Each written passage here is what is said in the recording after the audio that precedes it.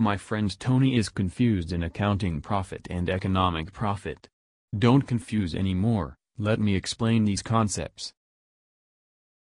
Tony, economic profit defined as total revenue minus total implicit and explicit costs. Implicit cost is the opportunity cost of the business and explicit costs are daily expenses of the business. Economic profit formula equal total revenue less total implicit cost less total explicit cost. In simple words, if we define accounting profit consists of total revenue minus total explicit costs. In simple mathematical formula, accounting profit is equal total revenue minus total explicit costs.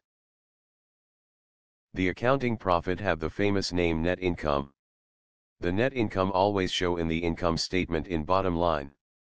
It is most view number in the financial statements of the company.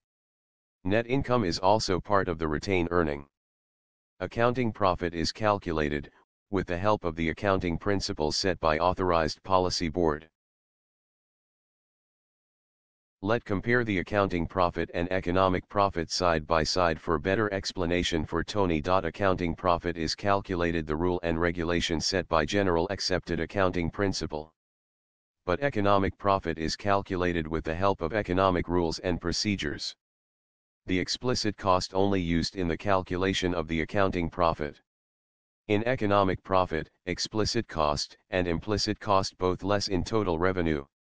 The accounting profit is used income tax and financial performance of the company. But economic profit is used the company to determine the market entry, stay or exist.